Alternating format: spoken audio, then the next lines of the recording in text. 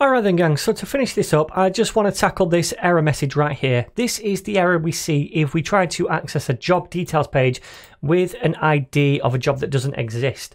So I want to make this look a little bit better for the user. Now there's two steps in doing this. The first step is to go to the server and handle the error that side and send back a 404 response code. So let me first of all go to the server, which is this file, id.json.js. And right here, what we want to do is check if this is a success. Do we have an actual job? And if we do, we'll go ahead and do this. If we don't have that, then we're going to go ahead and instead set the status code to be 404, meaning not found, and then send back a custom error message. So let me do that if check right here. If job, meaning do we have a job? Is there a valid result from this? Because if there's not a result, then it's going to be evaluated as false right here. But if we do have a job, we want to do this thing right here. We want to send it back to the user. Now, if we don't have a job, in that case, let's find the else block. And in here, I'm going to take the response and the status code, and I'm going to set that equal to 404, meaning not found. So we're going to send that back to the browser, this status code, and we can detect that in the browser. We also want to end this response by sending a custom message. So json.stringify.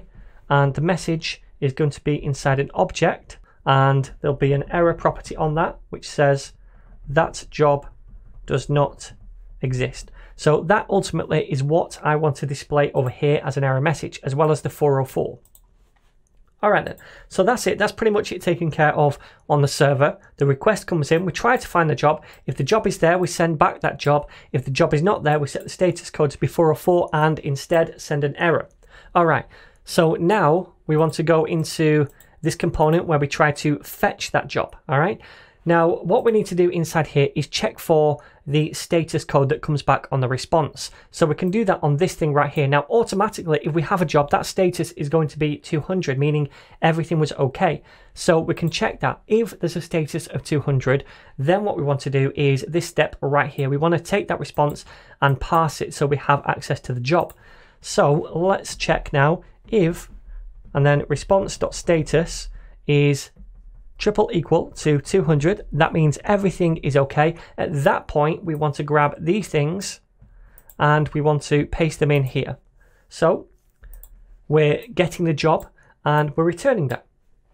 Now then, if that's not the case, we also want to check for a status of 404, which we pass back down right here if the job doesn't exist. So I'm going to say if response.status is triple equal to 404 this time, then in that case I want to get the error in the same way we got the job. So I'm going to say const, and then we need to destructure this time because we placed it inside an object right here. So if we take a look, this is the object and the error is a property on the object, whereas the job was the object itself that we sent back last time. So we don't need to destructure here, but we are destructuring a property from the response now. So const error is equal to await, and then we take the response.json. So now we're just grabbing the error property from the response JSON.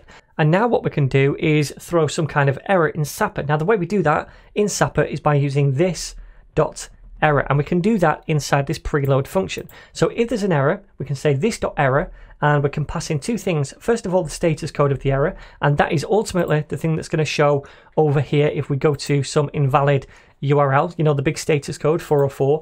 And then the second thing is the message, which is going to be the error which we grabbed right here, and that, remember, is this: that job does not exist. Okay, so what happens when we use this dot error is that Sapper then shows the error component wherever that is. Let me close this thing right here, shows this component in the browser instead, and it takes in the status that we passed it, which is 404, and it also takes in the message, which is this thing right here. All right, so let's save that and try this again, and you can see already 404, that job does not exist. If we click on one that's okay, that all works, but the minute we go to one where the job doesn't exist, we get this better error message instead. Alright then gang, so that is the website pretty much done.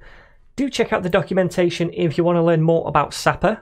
The link is going to be left down below. It's really good documentation and it goes into detail. And also in the future, I will probably do more with Svelte and Sapper, maybe even bring Firebase into the mix as well. So then, my friends, I really hope you've enjoyed this series. And if you have enjoyed it, please don't forget to share, subscribe and like. That really means a lot and it helps out an enormous amount. And if you do want to join the cause and support the channel, you can do by clicking the join button on the channel homepage or underneath the video right down below. You also get a little cool ninja badge next to your name in the comments for that. And it's 99 pence or cents per month.